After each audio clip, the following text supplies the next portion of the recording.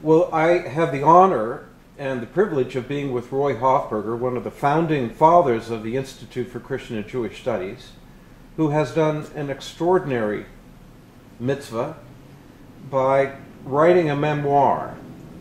And when you initially told me, Roy, that you were writing this book, I thought, well, that's a nice pastime and good luck on that. And I had no idea that you were going to crank out a volume of such depth, of such breadth, that not only discloses an enormous amount about yourself and your life, but also provides a window into Baltimore and the struggles of urban America and a whole breadth of some of the most exciting dimensions of the city that cannot be fully understood.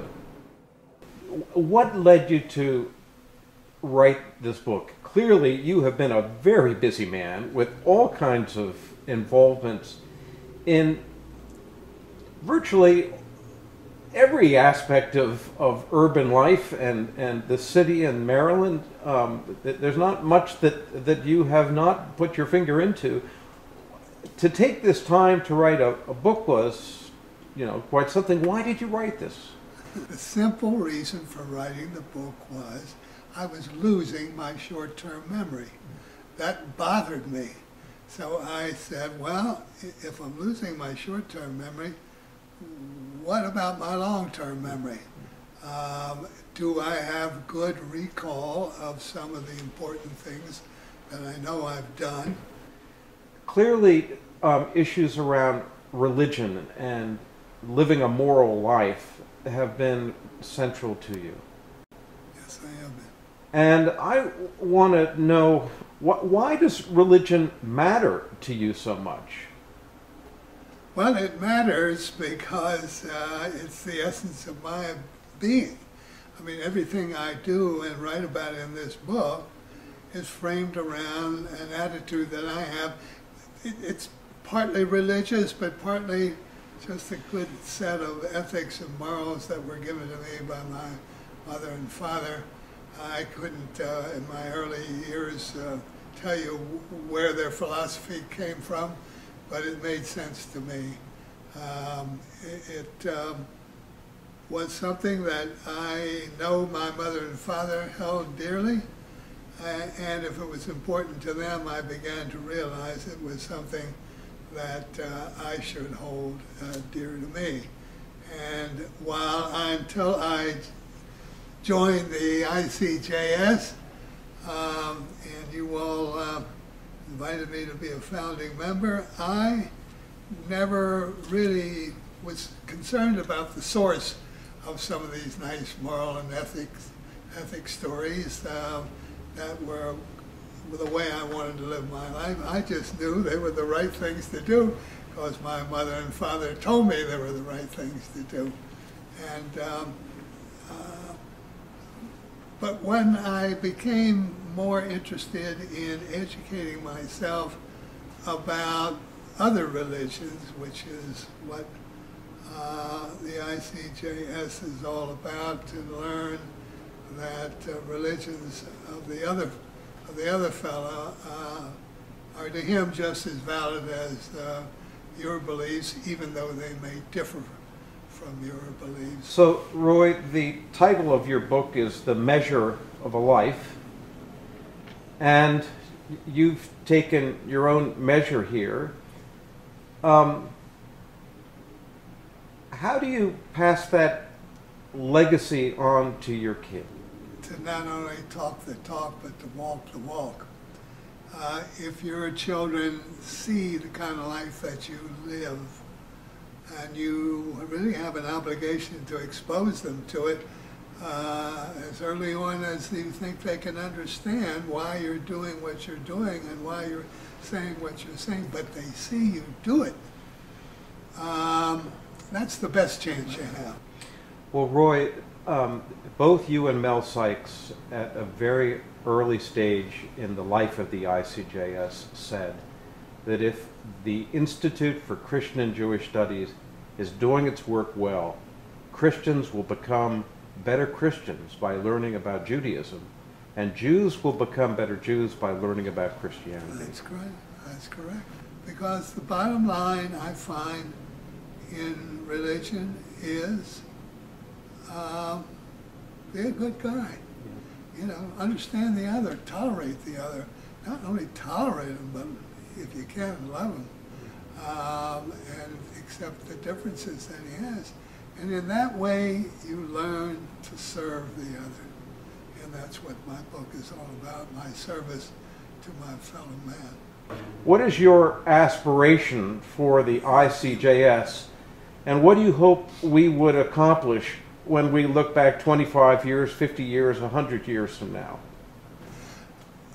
I think the mission of the ICJS is on target. That we've got to understand the other. Basically, not because somebody might say something that appeals to your emotions, but appeals to your intellect, what you really know and learn about the other religion, that is history. So, Roy, in your book, you chart a number of ups and downs in your life, and there have been great ups and there have been great downs. What gives you hope? What has over and over again gotten you up in the morning? Well, the task is never done. There's not a morning that I get up and to see really how many issues there are out there that I can't begin to do anything about, and I try to pick out in my mind where is there a gap in what's going on in the world, and that I can really do something about, rather than curse what's happening, that I can shed some light on what's happening. And you'd be amazed that if you have the resources, or you know how to raise the resources, that you can gather people of like mind and some of different minds to get together to see how you undertake in a reasonable way a problem which starts locally. It really, most of these problems start locally, and then they get a worldwide aspect to them, but there is always a local aspect where you feel that, little me, what can I do to solve this is now a global problem. And if you undertake it on a local basis, you deal with things that are within your grasp, that are in your life, or you take your life and extend yourself a little bit, but within reason, where you say, hey, I can do something about that. Well, Roy, you've demonstrated that a grand journey begins with taking the first step, and that nothing is real unless it's local. That you don't fly at an altitude of 30,000 feet, you come down and plant your feet firmly in the issues that you experience face to face. And your willingness to look those hard issues eyeball to eyeball is inspiring and ennobling. So I really thank you for writing this book and for sharing your thoughts with us, and we trust that the multitudes will be inspired to pick up your book and to read it and take to heart the teachings that you have to offer. From your lips to the multitude's ears, I hope they do too.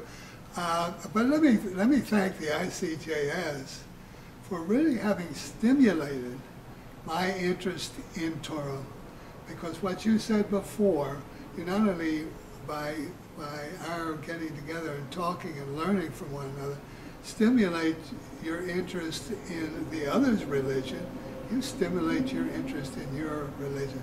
When I realized that I knew very little about the background, coming from Scripture, of why I did what I did and what motivated me in terms of serving the other fellow, I attribute that to my exposure to those issues being on the board of the ICJS. So the organization is to be, in my mind, thanked and credited for having gotten me on this trail.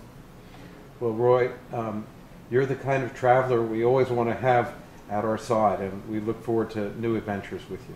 Thank you.